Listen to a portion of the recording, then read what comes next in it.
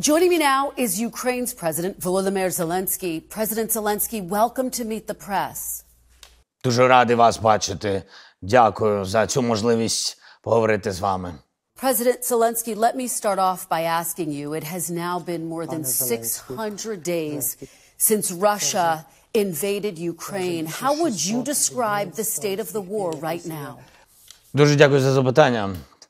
Що стосується сьогоднішньої ситуації на полі бою, я думаю, що безумовно всіх деталей я не можу вам сказати, але тим не менш, сьогодні є ініціатива в наших руках. Так, 2 роки, я думаю, що ви можете для себе уявити, що таке повномасштабної війни майже 2 роки. І втомлюються всі. Навіть техніка, ви знаєте, що залізо не витримує, але тим не менш, я пишаюся нашими воїнами, що вони міцні. Також нашим народом, який постійно допомагає, який мобілізований по своєму змісту і якого дійсно потужне бажання перемогти.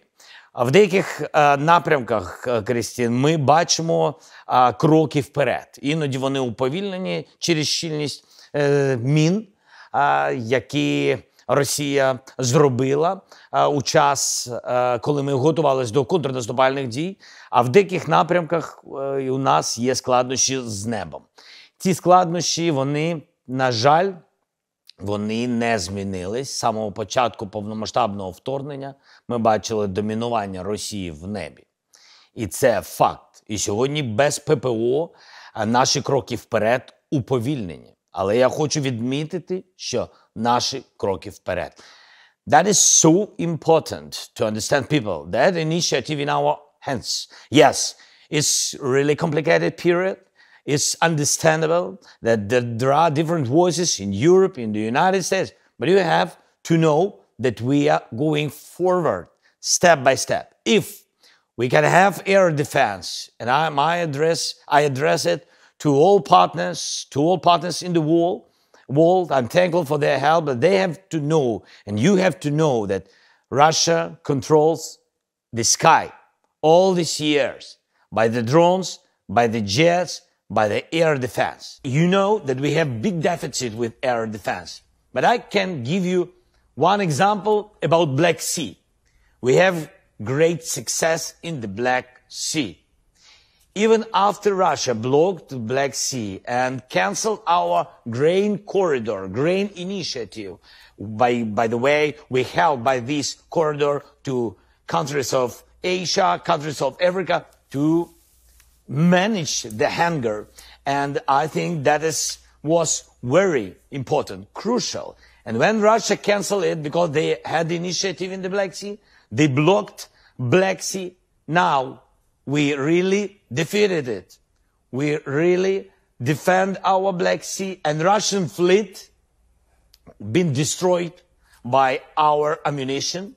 And now Russia doesn't control fleet. That means that we used all ammunition, sea drones, and air defense to defend this region. It's very important. That was a signal that we can manage this war, even against such terrorist organization like Kremlin. And we did it. And now our grain corridor, the new one, the new route, parallel route, works well. Yes, with the challenges, with the rockets, Russia attacks this corridor, this humanitarian mission. But anyway, we managed it and it worked. The same on the front line. Christian, I'm sorry that I'm using so many details, but I want you just to understand what really goes on. On the front line, that is not the secret, and I want to share with you. We don't have air defense. That's why Russia controls the sky. When we will get air defense from our partners, what will be our ammunition? Troops will run forward. It will be more quicker because we can't spend our people. It's not bodies, it's real people. It's humanity. We can't spend it like Russia doing. Like, their attitude to their soldiers, like to the meat. I'm so sorry. But we can't do it. That's why we have to move. But if they control all the sky, till those moments when we will get air defense. If they control, we can't move quickly forward. And the last point, what I want to tell you about the air defense, I'm sorry, just to close this moment. I'm very thankful to President Biden, to our European partners, to Chancellor Scholz, and some other our Nordic partners. They gave us air defense. And when they gave us, and 1 year ago, we could manage air defense in some cities in our country, now we see the growing economy. This year, 5% growing economy. IMF, World Bank, everybody recognized it. It means that people could come back to Ukraine with their children. They come back from Germany, from Poland, Slovak Republic, because they needed too much to come back and have some secure, to have some air defense. So the key is air defense. President Zelensky, to follow up with you on that point, is that your ask of the United States and other allies, more air defenses? What is your top ask right now? Yes, very much. That is my main message, to give me possibility to compare our power with Russia in the sky. That is about F-16, but we should wait. We have to wait F-16, long period of time because of training mission, because of jets and etc. But air defense, more quick stage, more quick step forward to the victory.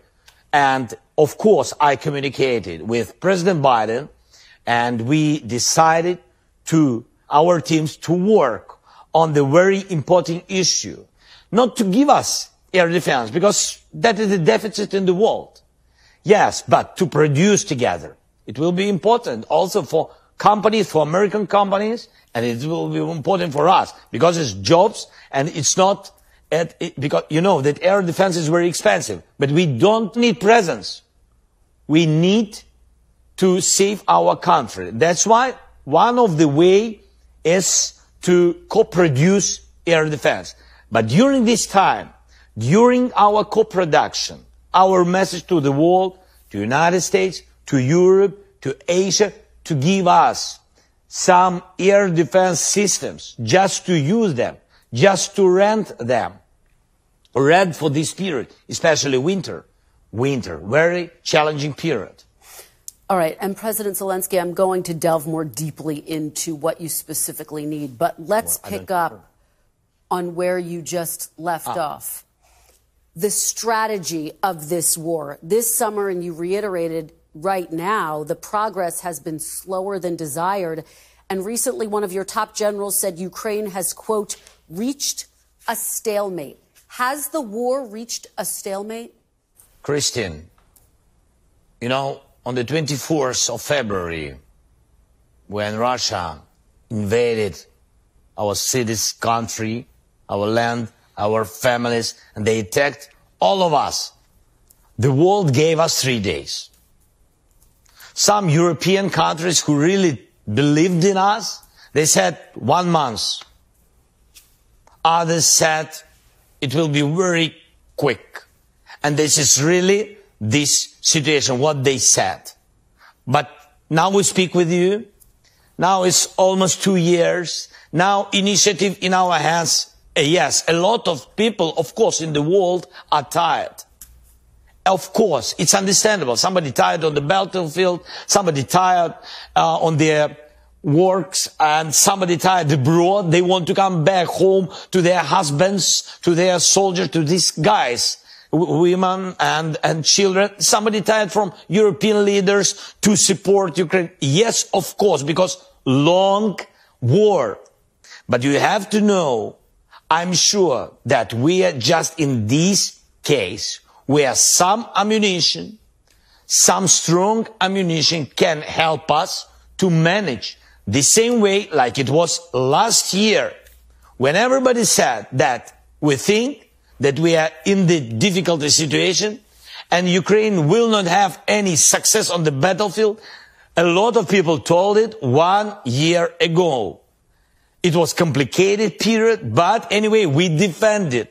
We found our power and we defended two regions, Kharkiv region and Kherson region. Not everything, but we did it against Russia, against their army, because we are still more motivated than any Russians devils who came to Ukraine to kill us. But my question is, of course, not to lose unity and to believe in ourselves. Of course, that is important.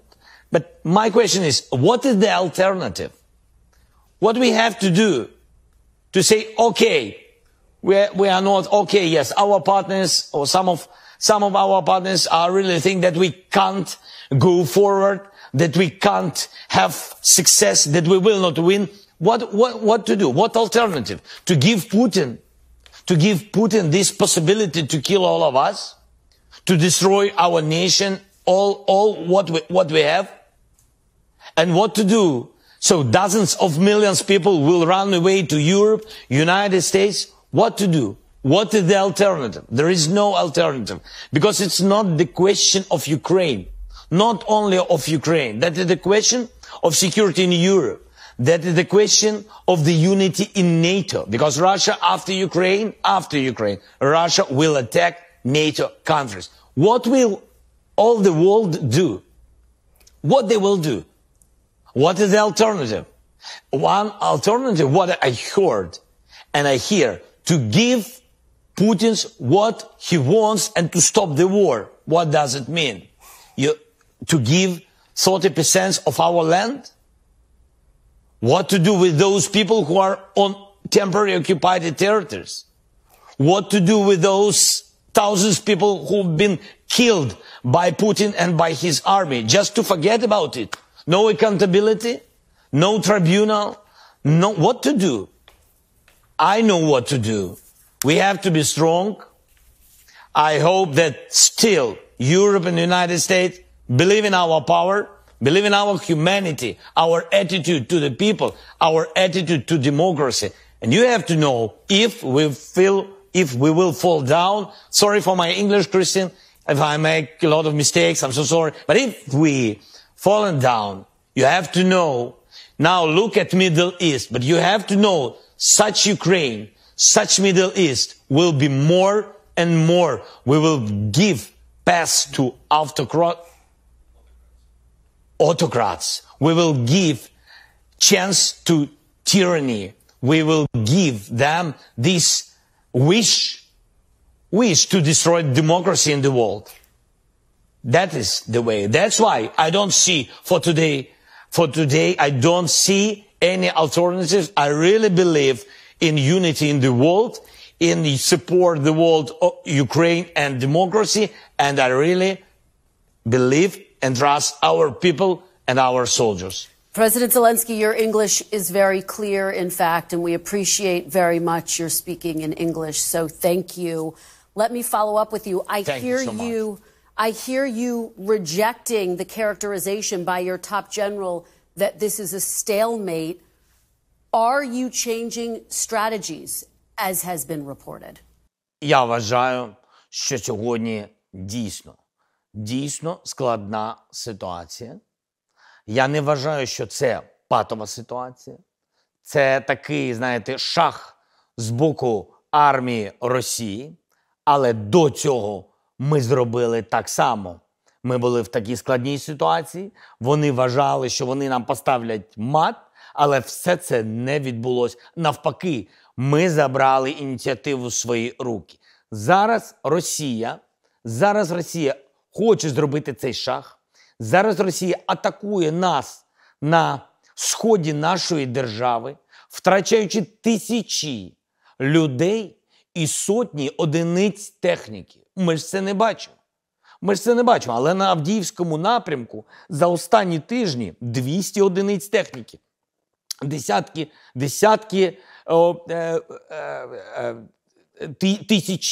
Тисячі людей. Вони просто загинули. So we don't see details. Sometimes our attitude to the war that somebody is staying on the one place, but it's not just stay. When you stay, you kill the enemy, and this is the fact. Of course, Russia understands that now when focus from Ukraine taking off, and when this focus to the Middle East, and when they try to divide the world in this crisis, Israel-Palestine crisis, and of course, Russia is very happy with this war. They don't count how many children were killed there. They don't think about the flag or nationality. We saw some moments, their attitude. We saw what was in Makhachkala in Dagestan. This is the part of Russia. This is what the biggest wave of anti-Semitism. So what they want? They just want to divide the world. To take focus from Ukraine to another war. And if it will not be enough for them, I'm again repeating, and I'm repeating in these 2 years, if it will be not enough for them, it will not be enough. Because Syria was not enough. They began in Ukraine. After Ukraine, in the Middle East, they will continue their plan. And you see that Iran is supporting them, in Ukraine supporting them with a weapon, and now in the Middle East again. So, President Zelensky, are you looking at a shift in strategy to try to gain the upper hand right now? Так, ми розробляємо, наші військові розробляють різні плани, різні операції, щоб дійсно просунутись швидше вперед і неочікувано вдарити по Російській Федерації. Але голіруч це неможливо. Без зброї, без відповідної зброї це неможливо, і це дійсно факт. Тому треба готуватись, треба чітко розуміти, які кроки можуть бути більш вдалими і швидше йти вперед. President Zelensky, NBC News is reporting that U.S. and European officials have begun quietly talking to your government about what possible peace negotiations with Russia might look like to end this war. Have you personally been involved in these talks? And what's the status of these talks? A lot of different voices around us. I heard a lot of different voices and emotions, and without any concretic and propositions, a lot of different things. But as for me, I don't have, for today, I don't have any relations with Russians. And they know my position. That is the position of my country. That is the position of our people. We don't want to make any dialogue with terrorists. And the President of the United States and Congress, bipartisan support, all these people, they know that I am not ready to speak with the terrorists because their word is nothing. Nothing. We can't trust terrorists because terrorists always come back. Always come back. We had already frozen conflict on the east of Ukraine after occupation of Crimea since 2014, and then the occupation, the part of our Donbass. We had frozen conflict. We tried to speak with them, and they always been only lies, and that no truth. We can't trust them. They just wanted to destroy all of us and kill us. And then in 2022, we really saw this attack. It wasn't a war. It was a terrorism. Just clear terrorism, because they killed not only army, they killed people. They did a lot of atrocity. They cut heads of the children. They did a lot of things. How can we speak now? And that's why there is no pushing, open pushing me. Maybe that in some circles, maybe some countries, I'm sure that there are some countries on the level of intelligence or advisors of leaders. Maybe they speak with Russia. Maybe they, think how to manage everything. But till that moment that Russia staying on our territory, we can't manage it. They have to go out from our territory. Only after that, the world can switch on diplomacy. President Zelensky, you have said here how tired your people are with this war stretching more than 600 days. Is there anything you would be willing to negotiate? Would you be willing to let Russia keep Crimea if it meant holding on to the rest of Ukraine?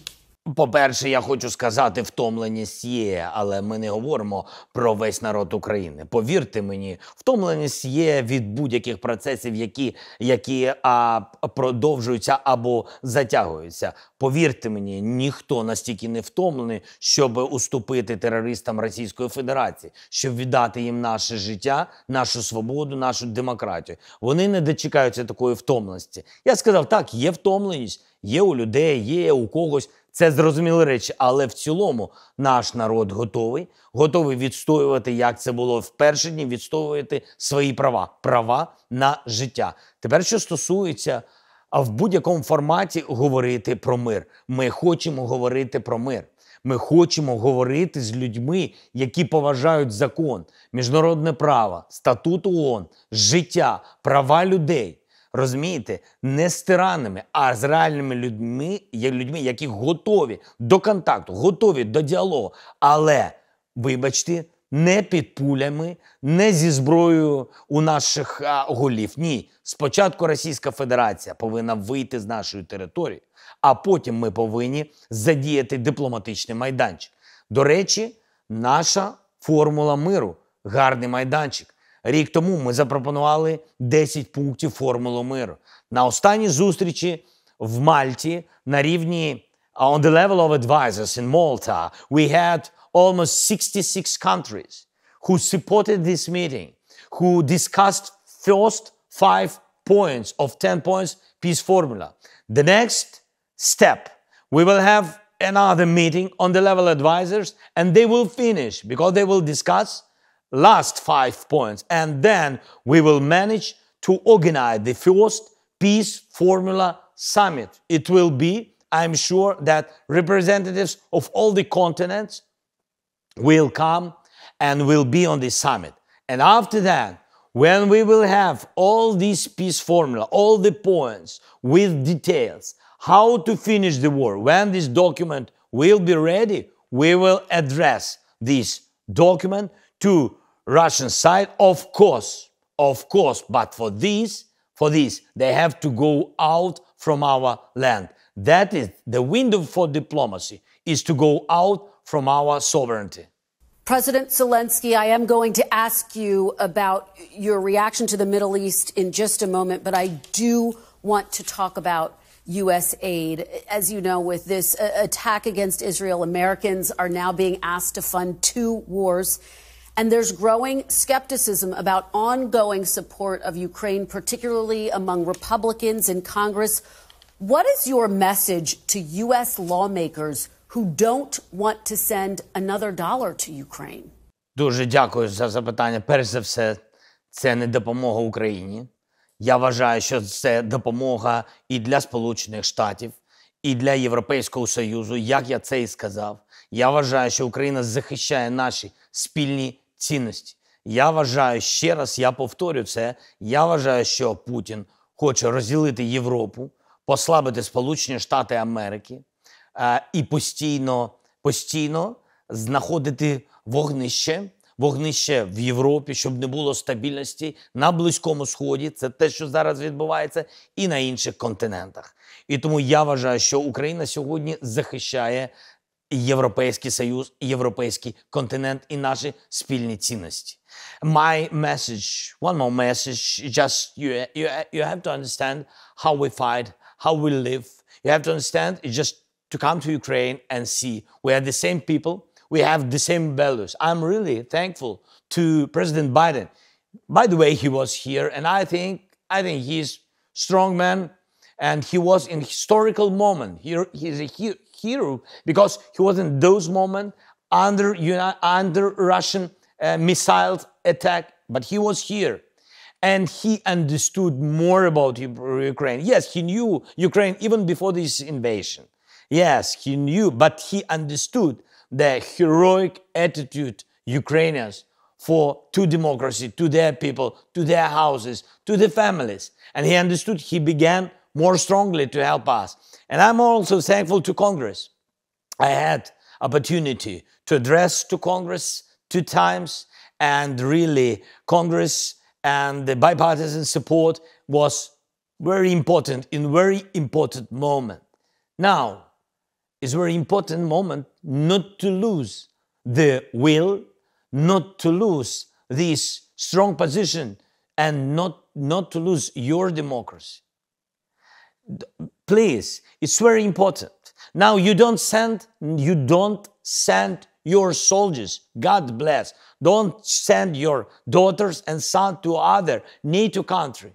Because if Russia will kill all of us, they will attack NATO countries, and you will send your sons and daughters. And it will be, I'm sorry, but the price will be higher. That is my signal. And believe in democracy, believe in Ukraine. So that's it. President Zelensky, talk to the American people. As you know, they are dealing with high prices here at home. Should Americans be expected to fund the war in Ukraine indefinitely? Нам не потрібно без кінця фінансувати цю війну. Like I said, we had a gap, 40 billions in our budget. We had this big gap, and Americans should know that it's true that Europe gave us 18 billions came from EU, from this gap, 40 billions. And United States also helped us, but not only United States. I appreciate and we count on your support. But you should know the people of United States have to respect also the people of Europe. They helped a lot with money and with military. And you should know that with some ammunition, like air defense, I'm sorry that I am repeating this message, but it's real words. It's not messages. It goes from me, from the battlefield, from just soldiers and commanders who are not in the cabinet. They are on the front line. But believe me, now each day, our population is bigger. People come back. With additional air defense system, we will have some more million people. That's a lot. They will work. Children will go to school and they will pay taxes. That is the first. When they will pay taxes, now, how I said, our GDP is increasing 5% this year. Next year, it will be more. And it's not only this. The second point, United States, G7 countries, and European countries now began to work. We send them a message to work with Russian assets. If we count on it, if we will have just interest from the frozen assets of Russia, just interest, and I think it's very important and it's just, if we will have just interest from these $300 billion of Russian assets, we will manage how to close the half of the gap of the budget. Why to take money from Americans? Take the assets of Russia. We are okay with this. The second one, if there is a question through society of United States about military and about something else, okay, let's co-produce it. It will be win-win. The third one, if you can't give us some financial support, okay, please, give us a credit and we will give you back money after the war. And the fourth, we can buy some ammunition. We will buy. If we will defend our jobs, we will have taxes and we will buy. We will buy from American companies. Just allow us. And that's it. President Zelensky, what is your deadline for Congress to act, and what happens if they miss that deadline? That is the decision of Congress. I will not push them, really. I think that they know details. They know me. I saw a lot of congressmen, senators who came to Ukraine, governors who came to Ukraine. We speak a lot. They know that we are very open. We are very clean. I proposed I proposed to White House, and thanks to them, they sent some people to us for any control, how our soldiers spend money. It's not the question for us. For us, that is real life. So we wanted to get your support, like we say, yesterday. That's why it doesn't matter it will be today or tomorrow. We just, I think, lose the time. Time is very expensive. That's why we need your support. But you will get more. You will get more, I'm sure. After our win, you will see all these things. Can you help skeptical lawmakers and Americans who don't want to send more money to Ukraine? How long should they expect to send more money? When do you anticipate you can end this war, President Zelensky? I think that the next year, with the challenges, because this is the year of your elections, now again we see the critical situation in the Middle East. So I think your help is very important for the next year, and that is crucial. And I think if we will manage all that things that I said, the gap will be minimized in our budget. And after that, after next year, if the war will not finish next year, if it will not finish, I think that using air defense system, using this platform of cooperation, co-production, and using these new jobs, I think we will manage to minimize this gap, and you will not help us such high price. I'm sure. That's it. And to be very specific, I'm going to ask you about the election momentarily. You're asking for more air defenses. F-16s obviously are in the process of being ready. What more air defenses do you need, President Zelensky? Can you be specific? Yes, anti-drone systems and specific drones, which our defense ministers and commanders, they know very well. That's drones which can attack enemy, and also drones which are intelligence, and they provide intelligence. So these all specific things we begin to produce. You also have to know that we begin to produce thousands and thousands of them. But this is another period of time, another technology war. That's it. We need, millions of such, things. That's why from this side, we need your help. But also what your soldiers, commanders, what they shared with us, that there is a lot of, things, specific things which they learned from our intelligence and our soldiers. And they really have this knowledge, and they really took this knowledge from us, how to fight on the sea with the specific sea drones which we produced, and with everything in real war, in practice. And they took this knowledge. Of course, we gave this knowledge to our partners, and they took this knowledge to the United States. And this is very important for safety, for secure, for the future, to have it. President Zelensky, former President Trump, who is the GOP frontrunner, has said that if he is reelected, he could end this war in 24 hours. What is your reaction and message to former President Trump about that? Former President Trump said that about 24 hours that he can manage it and finish the war. For me, what can I say? So he's very welcome, first of all.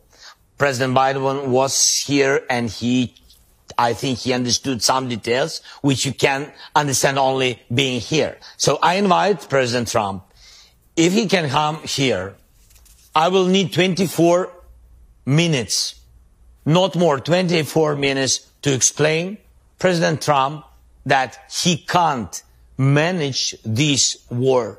He can't bring peace because of the Putin. But always we have if he is not trying, and if he is not ready to give our territory for this terrible man for the Putin. If you are not ready to give it, if you are not ready to give our independence, he can't manage it. Yes. So he's very welcome. He's welcome to come to Ukraine. Other presidential candidates have obviously come to Ukraine as well. Have you had any contact with former President Trump since he left office, President Zelensky? No. That's why he's very welcome. To repeat our tradition, which was when he was the president. Do you think he would have Ukraine's back if he were to be reelected? I don't know. I don't know. I hope that it depends not only on presidents institutionally. I think it depends on the opinion of Americans, of your society. I think that is most important. I think it's important in the United States and EU, the attitude of just ordinary people. It's their support, it's their money, it's depends on them. And they, after they are sure in Ukraine, I know that they support Ukraine, love us, and really they understand our so difficult war against Russia. And I think only after that, society is pushing the leaders, and the leaders make right decisions. President Zelensky, I know I'm going to have to let you go soon. Just a few more questions, if you can bear with me. There are reports that you plan to visit Israel. Is that true, and what will your goal be? Дякую за запитання. З самого початку, в перший же день атаки, терористичної атаки Хамасу на Ізраїль, ми засудили і висловили свою державну позицію. І я сказав, що ми готові бути в Ізраїлі сьогодні. Складно мені сказати, тому що я президент в державі, іде війна.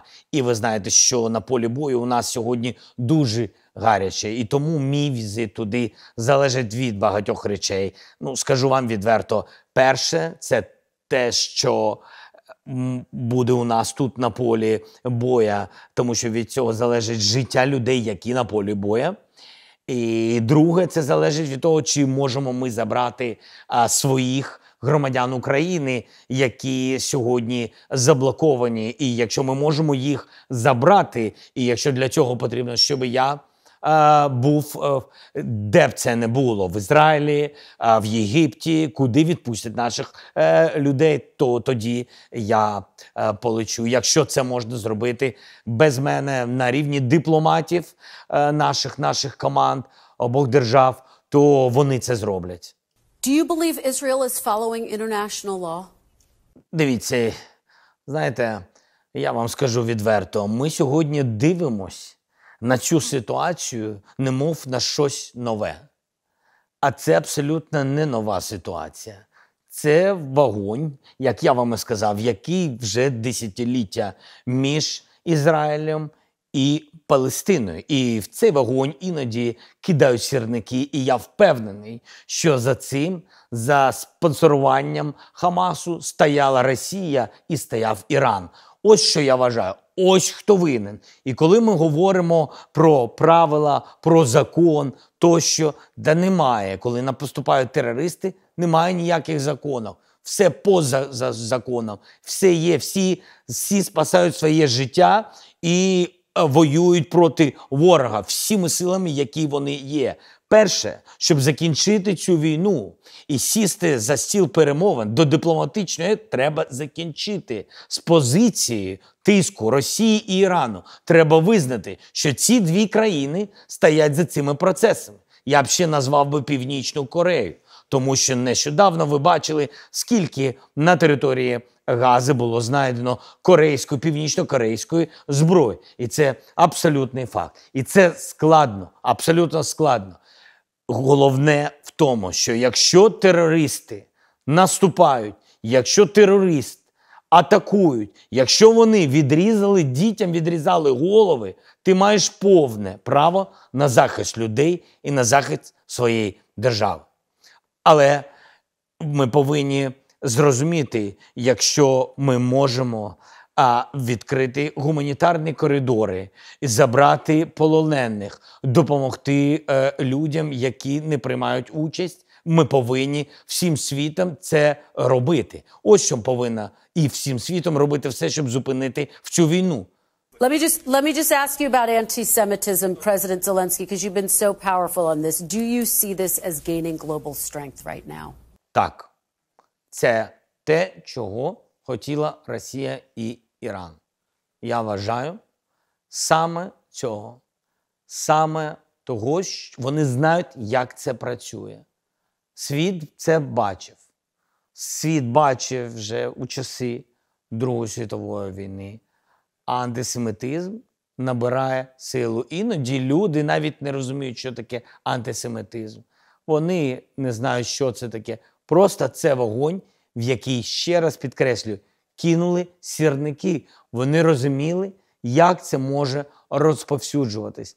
Росія це завжди робила в Україні, звинувачуючи Україну. Вони бомбили Бабій Яр у нас в Україні, ми це піднімали і тощо. І тому я думаю, що світ повинен зробити висновки, звернути увагу на ці держави, які стоять за будь-якою хвилею і будуть стояти за наступною хвилею.